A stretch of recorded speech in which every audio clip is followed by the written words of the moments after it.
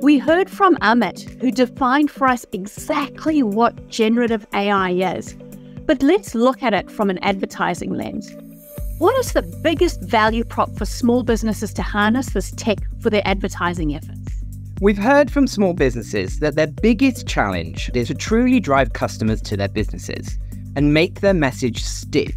Brands can use this new AI technology in a variety of different ways, such as sourcing and creating content that is relevant to their customers, or literally setting up ad campaigns, all without requiring much hands-on intervention.